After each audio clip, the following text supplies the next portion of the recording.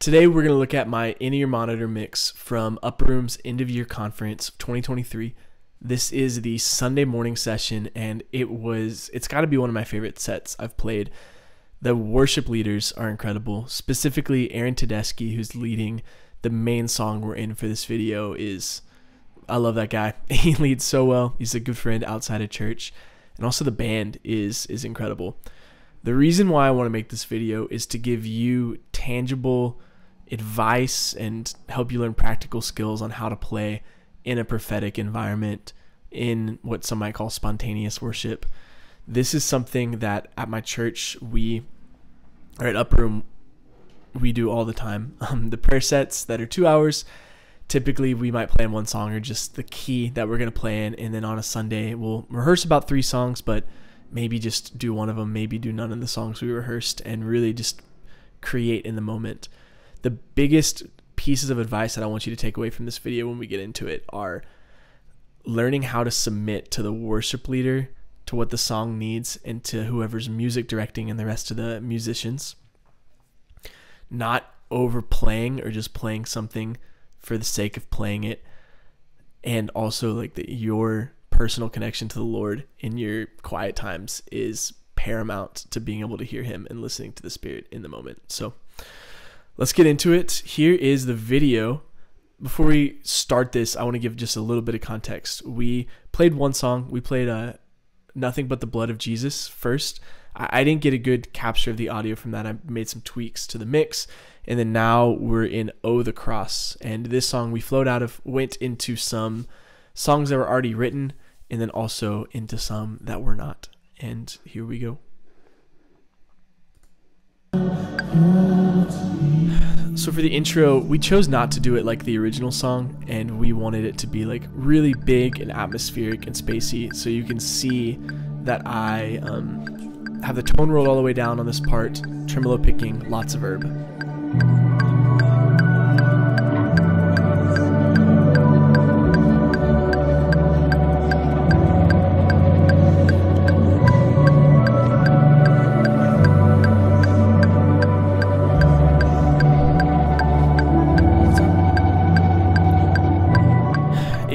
Start to watch this channel more, you'll see that this honestly is one of my favorite tones to get out of the guitar for a moment like this. It really is just so nice. I love the tone roll down. I love the way the reverb crunches up.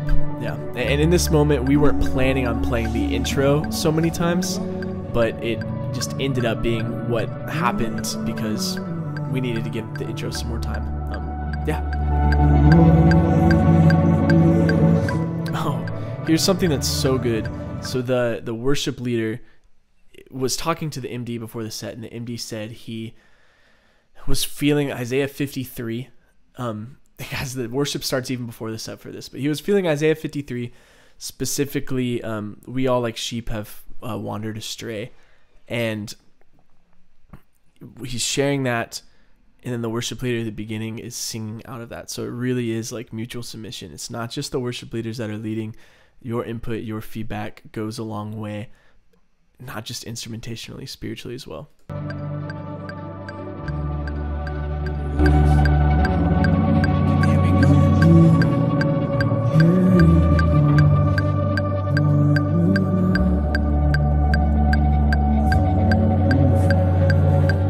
Yeah, so we can see here the worship leader thought he wanted to start with the verse and then kind of dropped out, so we just looped the intro some more times.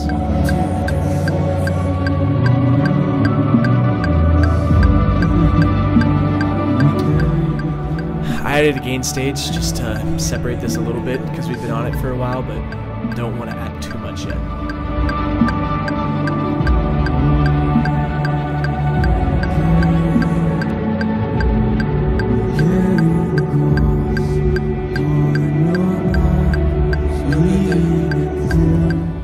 So I'm following the melody a little bit here to change it up from the intro just a tad, but we'll go back into the intro in a second.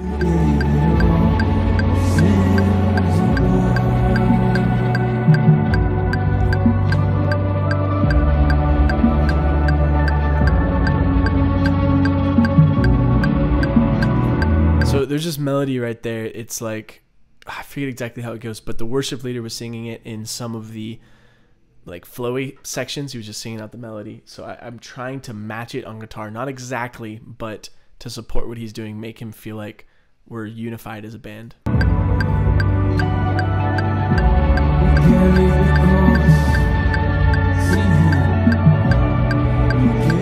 So you'll see, you can tell the worship leader is giving cues because he's saying the first words of the verse a little bit. So very, very important to have the worship leader turned up in your ears enough to hear it, and the music director too.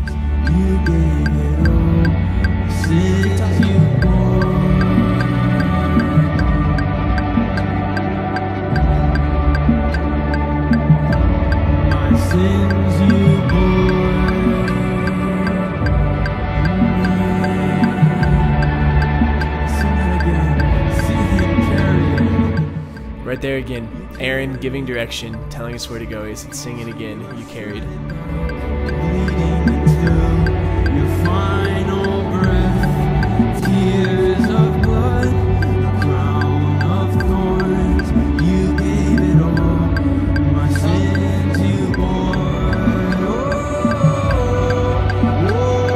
So now we're in the pre-chorus. It's Aaron singing that melody.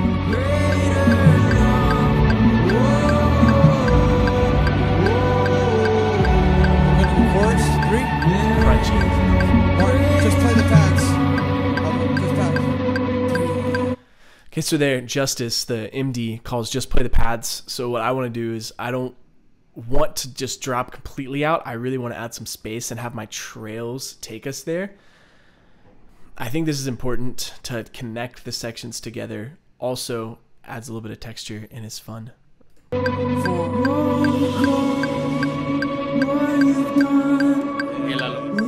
A bit less, Aaron. So we're about to go back into another intro. Felt like we needed to go big here, so I'm changing it up, and I'm gonna pause it. So I'm actually playing a different line than normally is in the intro or the interlude to this song. Normally it's like a 1 and a 3 picking pattern. The rhythm guitar actually takes it, but with the atmosphere that we're in, it doesn't feel like it fits. So this is a lot of playing prophetically. Is like, even if a part is pre-written and you know it, you need to learn all the parts before you come in, but it's sensing in the moment, would that be the best thing for the song, or would playing something else actually be better? So in this case, I want to follow the vocal melody a little bit. I want to support Aaron, and you'll see we actually end up playing kind of the same. He sings something that I play at the same time, which is really cool. Just again, showing that we are unified. Unity of the Spirit is like the most important thing when we're playing. 1, 2, 3, 4, 5.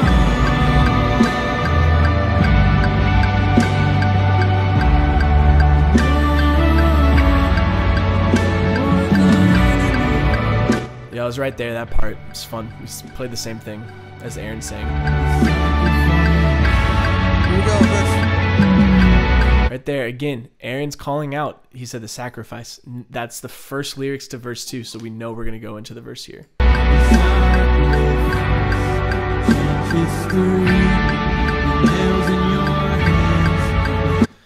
Admittedly, I might be using a little bit too much reverb, but I wanted to keep it consistent with what we were doing in the intro. Super spacey, super atmospheric. I think it works. In your monitors, you're going to hear that way more apparently than it is going to be in the mix.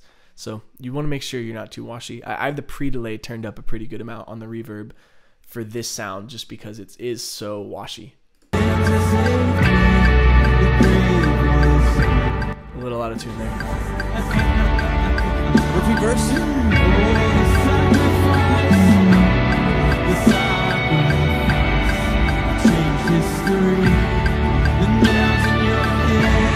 Come up. Yeah, so Justice, the MD, could tell Aaron was gaining a little bit of momentum, so he tells the band, come up, and we really do. I think we end up repeating the verse, and then we tag the pre-chorus quite a few times. So thought process going into this next section is, okay, we're building energy, we're building momentum.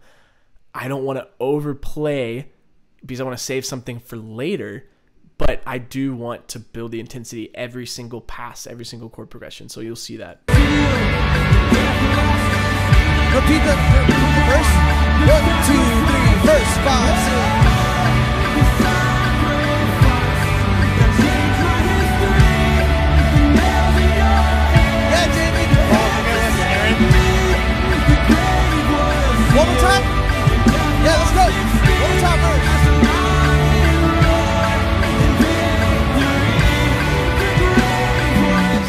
Aaron's repeating the pre-chorus here, so really just gotta follow him.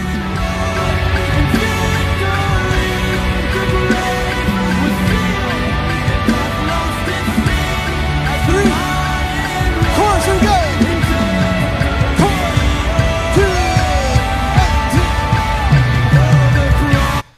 So right there, at the end of that line, I'm wanting to play something to separate the pre-chorus and the chorus a little bit. So I'm switching it up. I think it worked. It might not have been the best choice, but definitely worked there.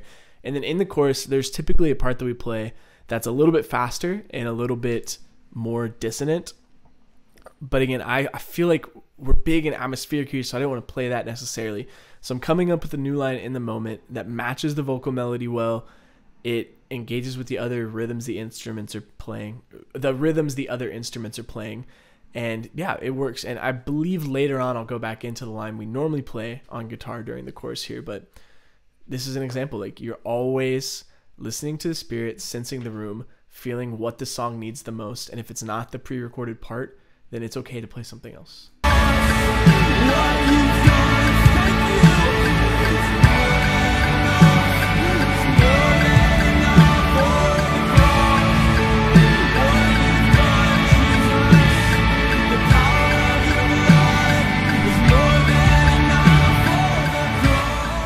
Throwing in that fill. Not necessary, but kind of fun for a live set. Okay, so it's good to know we're going to go into the bridge after this, and Justice ends up calling a down bridge, and I'm going to go ahead and pause it actually.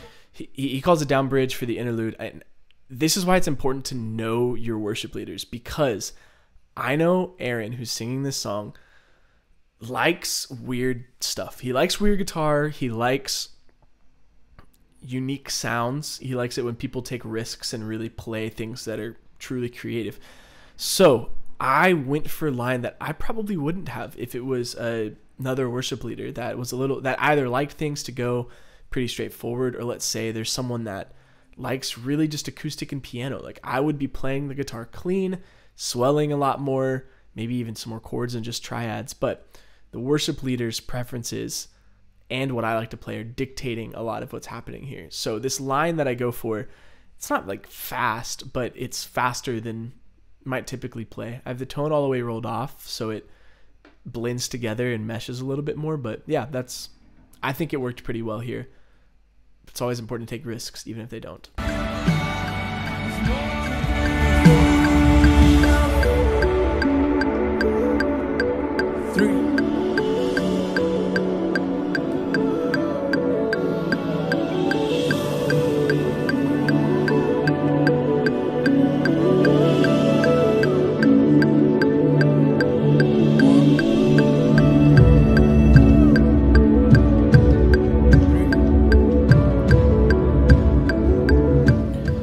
And we were only planning on doing one pass through this instrumental before the bridge, but felt like there needed to be more, so we add some texture. I think I'm about to kick on an octave to give it more, that like swells up a little bit.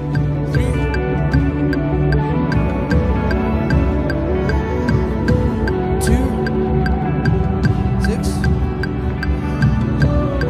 4. Just slow on this. 1.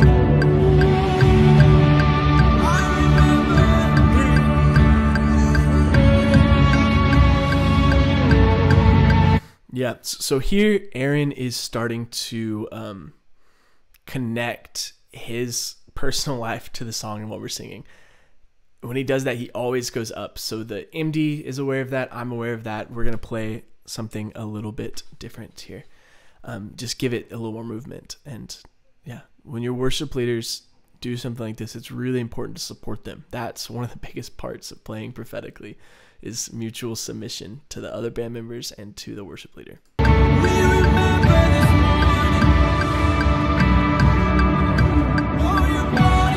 Just flow, let's fly iron. Here we go.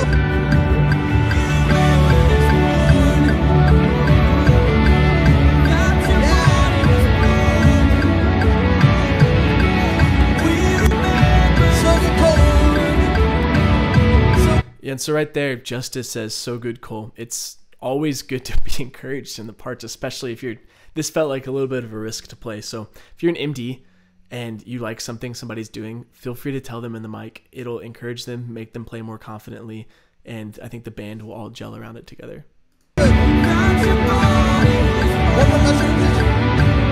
What's the progression? 1, 2, 3.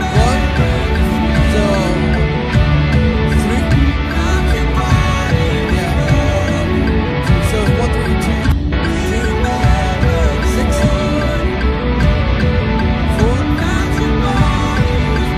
So instead of the 5, I do the 3. Here we go. Yeah, so right there, I just without anyone calling it, we could all feel that we were going into the bridge.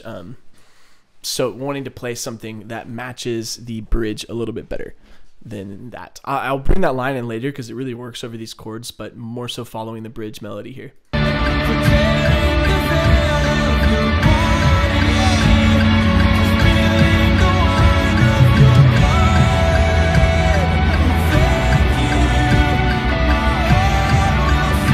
One more measure of this intensity. So I've got a lot of gain here. It's pretty fuzzy, and again, if I know Aaron likes this stuff, so I'll go for it. But another worship leader probably wouldn't run this much gain. All right, cymbals and high octave. Here we go. 1, 2, same chords.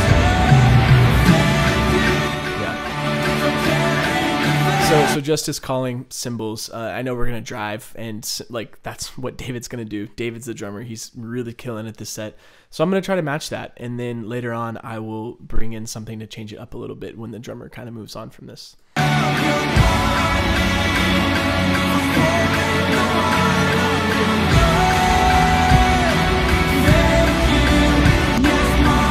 regular chords. Let's go. 1, 2.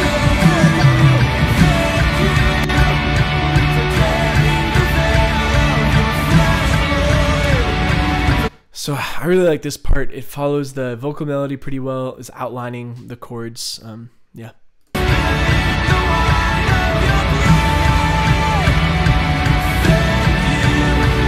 Chorus. 1, 2.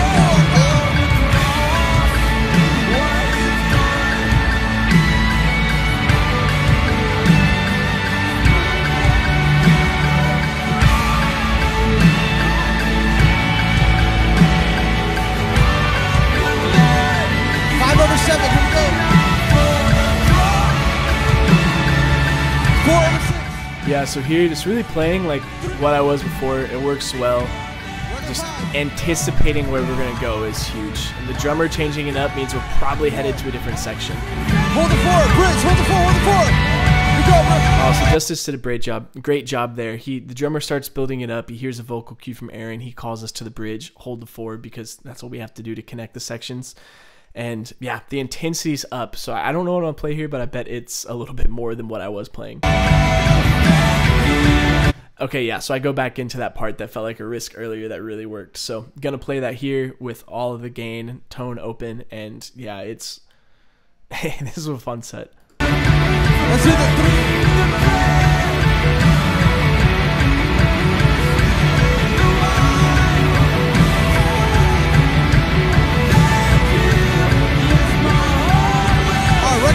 Regular chords, here we go. Again, now just trying to follow the melody, trying to follow the chords, and do the best I can to be interesting at the same time, but not stand out too much.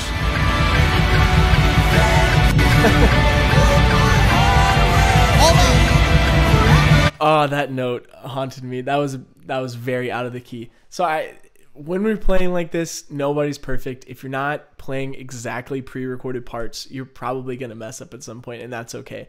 I think make sure you know the song, make sure you know the scales, and take risks. If it's happening all the time, maybe scale it down a little bit. You're probably overplaying, but one missed note, not the end of the world. If it was a recording, we could overdub that.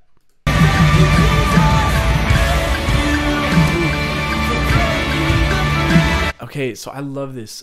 We didn't plan to switch up the groove. I was feeling a change. Honestly, like this may sound swirly or something, but I was like sensing a change of rhythm in the spirit. And I guess David, the drummer, was too, because we're locked in. His kicks are the same rhythm as the melody that I'm playing here. And it's just, I love to see it when this happens. It's so good.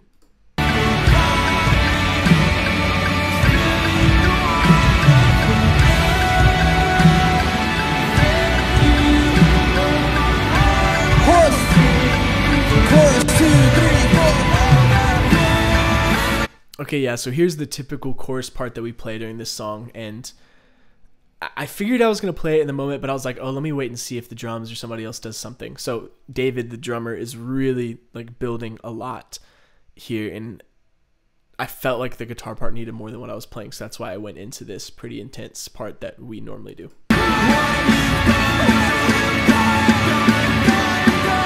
Gosh, it's so good what David's playing on the drums here.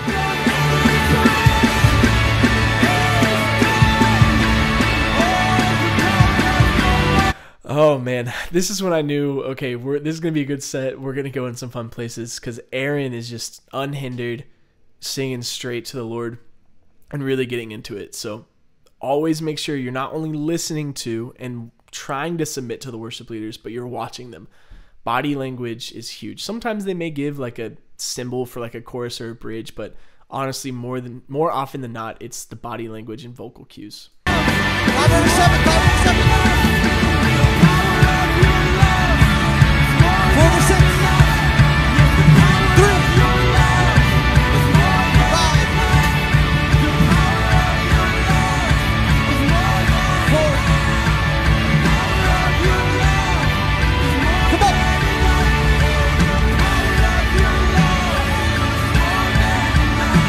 that was cool too. The drummer went slightly halftime at the same time I did without talking about it. We're in sync.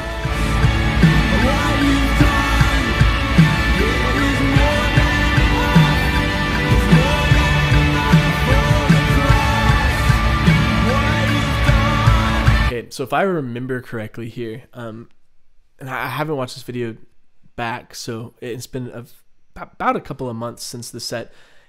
It feels like we're about to go down. And when that happens, like, you want to make sure you're ready to drop.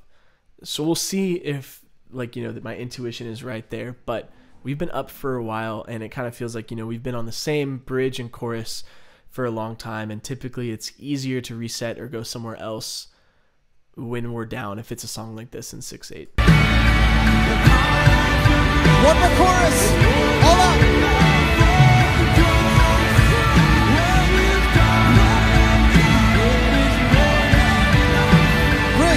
Just keys. Yeah, so that was right. We call just keys, and we go into this. It helps break it up a little bit. Like, sometimes it can get tiring just in the room if the band is up the whole time. So I'm pretty sure if I remember right, also here, there's like Aaron starts singing out more of that Isaiah 53 about following the Lord and him being the only one that stayed the course. And so I try to go into a part the next time we bring it down that sounds like following. It sounds like footsteps on the guitar, like the Lord's footsteps than ours. And that's... Your mic is clipping. I'm going to pause So I'm it. going to turn you down. That really is something that I think is huge. If you're feeling something specific that's like a picture or it's a way to describe it, just try to play it on your instrument. And maybe like, okay, how do I play footsteps? An idea will probably come to your mind if you're thinking that, and just go for it. It's better to try and have it miss than to not try and play timidly and never have ideas. You can just turn yourself up.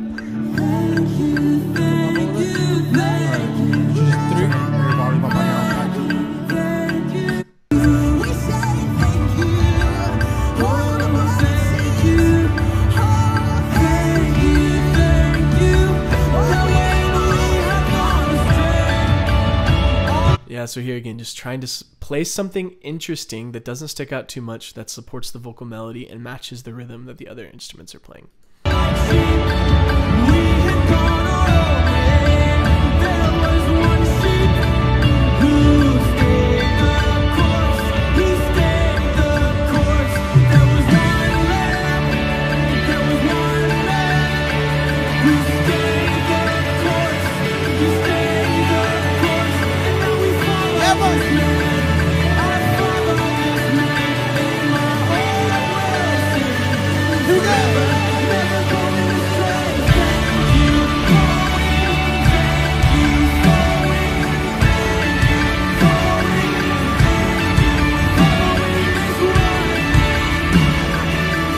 Yeah, so this part right here coming up is the following the footsteps thing. So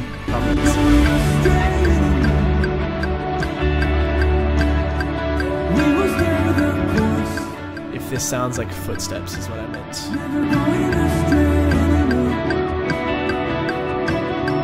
We will stay the course, following the Lamb.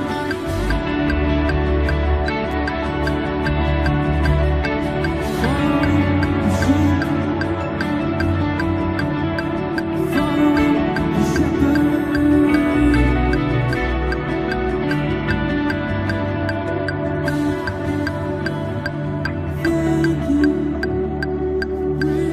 So we're gonna skip forward a little bit here. This is mainly down. And so Ava starts taking it a little bit, and then, oh, this was so good. So we weren't planning on going into this, but she goes into Great Are You Lord, and it works so well, and you can see, sorry if this was too loud, Ava is going into Great Are You Lord, wasn't planned, such a good call. Like, I honestly think that this is the perfect response to saying thank you the whole time. It's like, okay, what are we grateful for? His goodness. He is so good. He's great. So that is awesome. Really proud of her for going into this. And I'm actually tuning my guitar.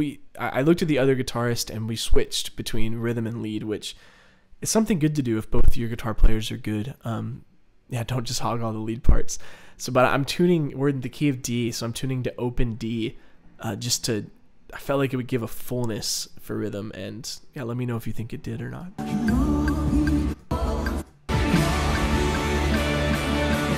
Let's do the 3.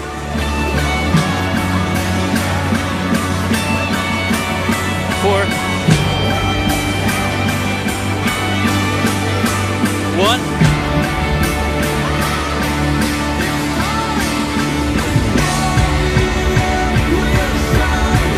Again, it's fun. I love it when I unintentionally match what the drummer does because we're feeling the same things and are in sync. 6.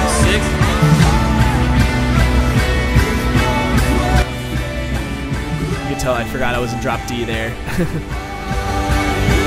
Or not drop D, open D. Keep it going.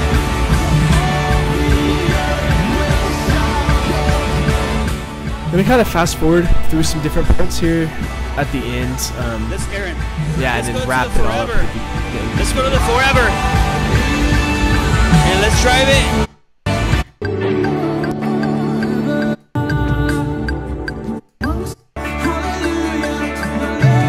Yeah, so this is awesome. After singing that, you know, Great Are You Lord, we're talking about Hallelujah to the Lamb. We end up going to this at the center of the throne, there is a lamb.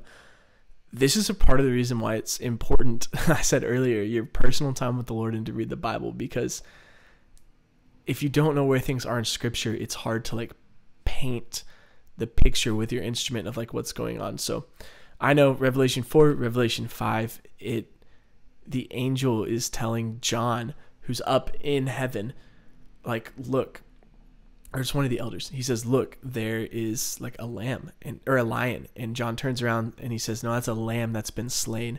And then it comes up to the center of the throne. And that lamb is Jesus. And he's also at the right hand of the throne. So just, it's fun to know the context to what you're singing. And it really helps in the spirit to be in tune with it. And there's no way to know that unless you're stewarding your personal relationship with the Lord, reading Scripture, spending time waiting on his voice. And even that, like hearing his voice and being led by his spirit in your daily life will, like there's no way to expect to be able to come up on a stage and hear where the spirit wants to go and be in tune with him if like you aren't off of the stage. So that's why it's so important. Why it's so important for musicians specifically to do this. It's important for a lot of other reasons, but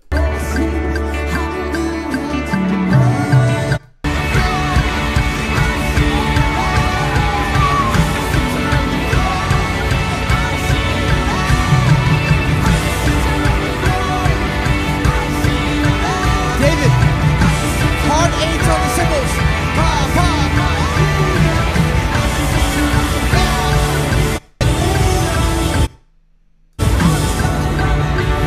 So right here, Justice, our MD, called like choke it, and I wasn't sure exactly what he meant, so I like drop, and then when I realized the drummer's still going, I'm gonna match him with the guitar. I think it works well. Super time.